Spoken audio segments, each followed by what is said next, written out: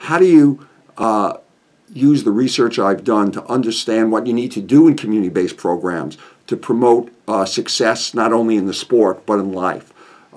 Certainly, you need to focus on the strengths of young people and believe that every young person has the potential to do better because they have strengths. And what you need to do is find ways to promote strengths and to give them the opportunity to set positive goals and learn how to pursue those goals effectively.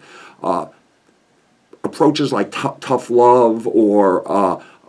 being very strict may actually constrain the opportunity for young people to find ways to figure out how to succeed in life through their goal selection and their attempts to navigate the world successfully. And my research documents that if you promote those strengths and give kids the opportunity to regulate their behavior in desirable ways, you'll be more effective in teaching them not only how to do the sport, but how to do life successfully.